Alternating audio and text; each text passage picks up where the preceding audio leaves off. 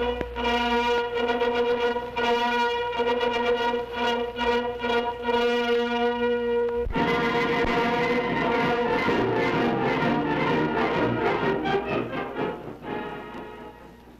of Chevrolet.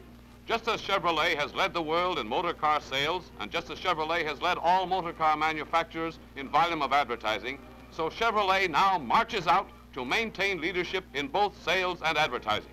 Our advertising program for 1933 in newspapers, in magazines, on the billboards, and on the radio will blanket the nation. Never before in its history has Chevrolet backed up its sales organization with a campaign that combines such powerful appeal, such aggressive spirit, and such vast coverage. Again this year, Chevrolet will use as the backbone of its national advertising campaign that strong and effective selling medium, the local newspaper. The newspaper is an absolutely essential part of the program of the day in the American home, in this American home. Hello, honey. Turn that thing off on your way, will you? Hello, darling. How did everything go today? Oh, about as usual. That radio reminds me I heard something new at the office today. Oh, did you? What is it? An old favorite of yours is going to be on the air. Oh, tell me now, who is it? There's going to be a program featuring Al Jolson. Now, what do you think of that? Oh, isn't that great? When's it to be? Next Friday night. Boy, that's one night we're going to stay home. Mm-hmm. Hey, remember when we saw him in that Winter Garden show? Oh, what was it? Bombo. Yes, wasn't he wonderful on the screen, too, and the jazz singer?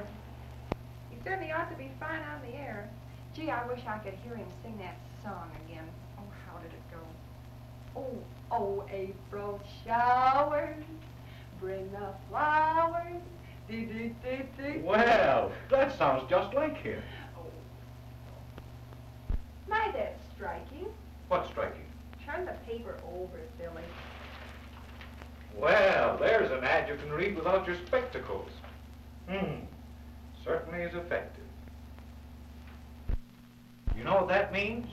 That means we're going to wait a while before we go shopping for a new car. I bet they'll be so good we'll buy another one. And in millions of American homes, this little scene was enacted when Chevrolet's smashing pre-announcement advertisement made its dramatic appearance early in November. It ran in all the leading papers of the country, and its purpose was to make America mark time and wait for the leader. Its physical appearance and its vigorous tone sounded the keynote for succeeding newspaper advertisements in this leadership series. 2 weeks later, the presses of the nation's newspapers roared again, and again Chevrolet blankets the nation with the second pre-announcement advertisement. Well, the usual Thanksgiving Day proclamation. You can always depend on that. And incidentally, among other things I'd like to be thankful for is a little cream in the coffee. I'm sorry I forgot it, darling. Here it is. Thanks, honey. What are we going to do after dinner? I don't know. Let's go to a movie. All right. Think we'll be able to walk? It's such a nice day off. Say, there's a smart idea. What is it? Look here. Thank you, America. Listen to this. So today, on this appropriate Thanksgiving occasion, the Chevrolet Motor Company joins with its dealers in extending thanks to the American public. Isn't it nice for them to do a thing like that on Thanksgiving morning? In this ad, appearing throughout the nation on the morning of Thanksgiving Day, Chevrolet drives home the all-important facts of its world leadership in the motor car industry. The copy begins by saying that America has awarded Chevrolet first place in sales during 4 out of the past 6 years, and concludes with the promise of an even finer car and even greater value in 1933. Observe that not only by the copy, but also by the display line at the bottom, a new Chevrolet will be announced early in December. The pre-announcement suspense is maintained. After the full force of preliminary advertisements in newspapers, on billboards, and over the radio has kept America waiting for the leader's new car, then the big announcement day arrives. Again, the presses turn, and this time they'll print millions of newspapers containing the greatest automobile news in years. Into the hands of all America comes this stirring announcement message. Today, Chevrolet presents a new 6. It's the grand climax of weeks of intensive campaigning to build up curiosity and suspense and to focus America's attention on watching the leader. In the smallest town and the largest city, in north and south, east and west, everywhere in the United States, rich and poor, young and old, they'll all be reading the big news. And if ever there was an ad that will bring crowds into Chevrolet sales rooms, it certainly is this one. The first thing the reader sees at the top is the militant phrase, "The leader marches on to even greater leadership." Then comes the powerful main headline. Today, Chevrolet presents a new 6, longer, larger, faster, smoother, new in styling, more economical, and featuring Fisher no-draft ventilation. And then comes the copy, hard-hitting, direct to the point, revealing all the highlights of the new car and reaching a climax in a strong paragraph on Chevrolet's leadership. At the bottom, in bold display, are listed the outstanding features of the car, together with the price. A complete illustration of the new car has purposely been omitted because experience has proved that if readers see the entire car in the announcement advertisement, they are less likely to visit a showroom.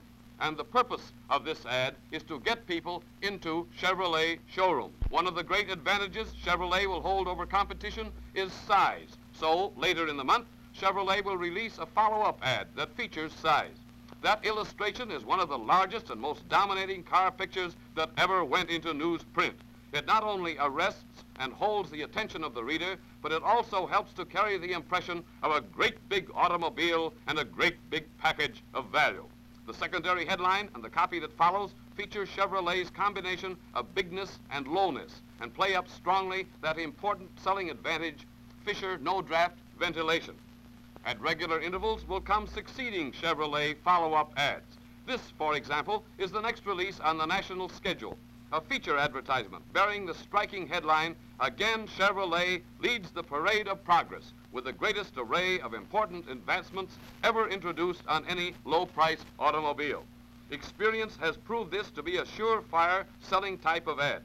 Notice how effectively the 3 major features have been played up in the display. First, size and appearance. Second, Fisher no-draft ventilation. Third, Chevrolet's new cushion-balanced engine. Then observe these other important new features, each illustrated and described in such a way as to make every reader eager to buy a new Chevrolet. In January and in the months to follow, American newspapers will continue to carry this same kind of Chevrolet advertising, with the same general tone and impression, the same bold and aggressive spirit, the same vigorous headlines, artwork, and copy.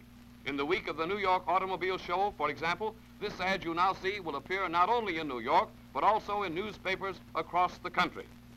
These ads that you have seen will appear in 1,800 daily papers and in 3,300 weekly, bi-weekly, and tri-weekly papers with a combined circulation of 40.5 million.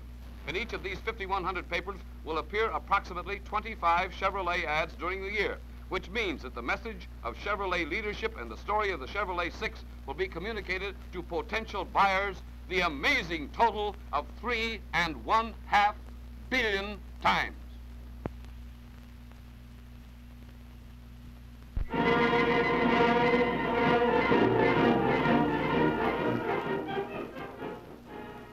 From newspapers, we now turn our attention to that highly important and effective medium, national magazines.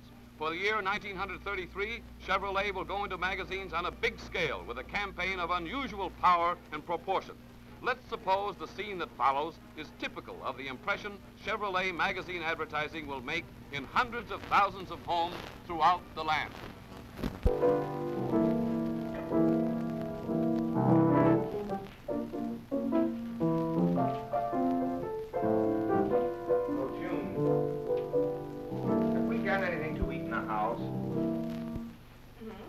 A cup of coffee, a sandwich, and you.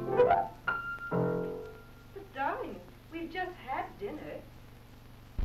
Oh, I forgot to tell you. I had luncheon with Jim today, and he suggested that he and Eleanor might come over tonight to play some bridge, and I thought we might as well feed them. Darling, why didn't you tell me? Oh, I guess I can fix something. Oh, sure. You always can. You know that? Oh, boy, look at these cars. What cars? The new Chevrolet. Why, that's funny. I was looking at a Chevrolet ad, too. Well, what? Well, wait a minute. There's 3, 6. Well, there's 14 new models. Which one of these do you like? Oh, I don't know. They're all keen. I'll say so. There's Jim's whistle. You better get the card table ready. Hello, are you home? Hello there. How are you? Fine, thank Oh, you. I'm so glad to see you. How are you doing? Hello, June. Where's Al? He's in the other room just waiting for you. Come on, Albert. Yeah. Hi, Al. Oh, hello, Jim. Sit down. Make yourself at home. I'll be with you in a minute.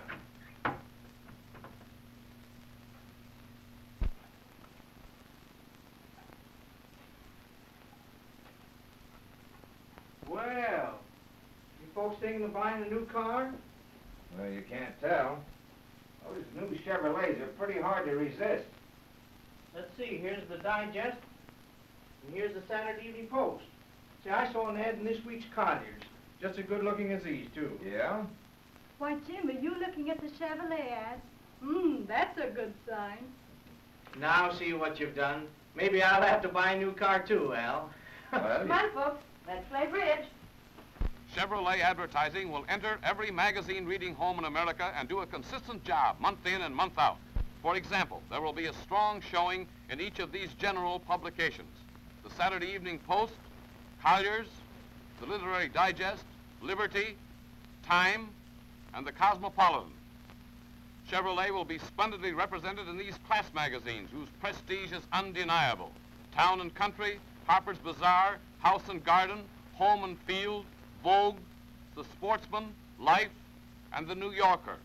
Through McCall's and Good Housekeeping, we shall make a special appeal to the women and to the men with Fortune, Nation's Business, and Forbes. The farm field will get its share of Chevrolet advertising, appealing to the rural motorist and appearing in the Country Gentleman, Capper's Weekly, Successful Farming, National Livestock, and the Corn Belt Farm Dailies. Chevrolet will continue its policy, which has been so successful in the past, of running different advertisements in practically every magazine on its list. We shall show you 3 typical advertisements from next year's magazine campaign. They will appear in brilliant colors, which of course are lost in this black and white reproduction. This announcement ad, appearing in 2 of the leading weeklies, displays all 14 models in a most effective manner. Here's the announcement advertisement appearing in other weeklies, putting across the same idea and showing 14 models in a different setting. And here is a typical advertisement of the series that is to follow: making a habit of leadership by making a record of dependability. We drive home Chevrolet's leadership, the story of Chevrolet long life, and at the same time present the car in full colors against a most attractive background done in the modern spirit. Ads with special feminine appeal will appear in the women's publications. Ads in business and in farm magazines will be directed to their readers. No class has been overlooked in this all-inclusive magazine schedule that makes it possible for Chevrolet to blanket the nation with this medium.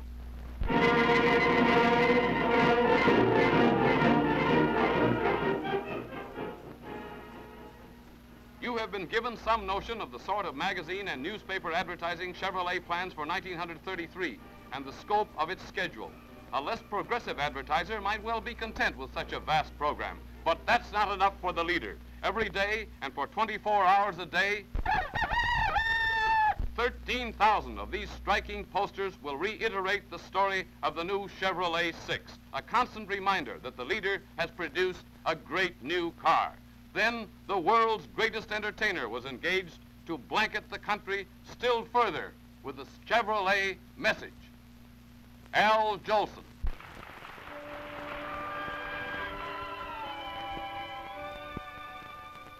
Though April showers may come your way, they bring the flowers that bloom in May.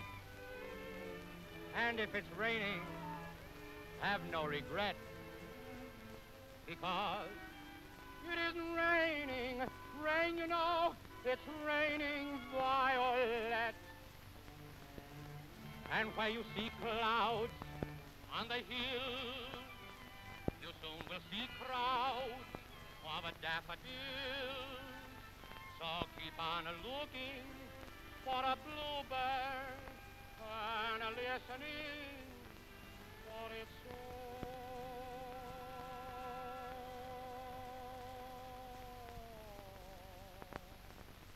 Whenever April showers come along. Every Friday for half an hour, the vast radio audience will be tuned to the master showman. And several times in that half hour, the millions of listeners will hear the stirring message of Chevrolet leadership and selling facts about the great car that made leadership possible.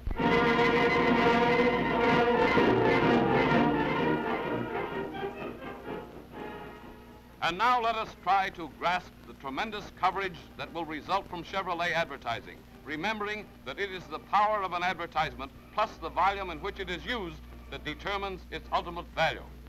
Houses, houses, houses, row after row of them, packed close together, block after block, mile after mile of homes, people, families, men and women.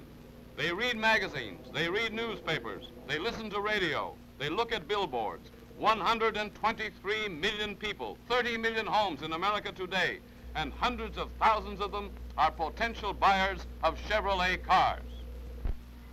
In those 30 million homes of the United States, newspapers will tell the story of Chevrolet leadership more than 3.5 billion times. Into those 30 million homes, magazines will carry more than 700 million Chevrolet selling impressions. Posters, painted displays, and electric spectaculars to the number of 13,000 will register 60 million advertising impressions every day. And finally, through the 18 million radio sets of America will be delivered Chevrolet's message to 90 million men and women every week. Magazines, newspapers, billboards, radio. Gentlemen, Chevrolet will support your activities and those of your dealers during the coming year with the most intensive, the most powerful, and the most aggressive national advertising campaign that has ever been launched by a manufacturer of motor cars. This campaign that blankets the nation should prove a vital force in building up renewed confidence in the leader, in winning new measures of popular goodwill for Chevrolet, in directing the attention of the buying public to the many selling advantages of the new Chevrolet 6, in influencing hundreds of thousands of buyers to choose Chevrolet rather than any other low-priced car. In a word, Chevrolet's advertising campaign for 1933 is prepared, designed, written, and scheduled to increase the margin of leadership now enjoyed by Chevrolet.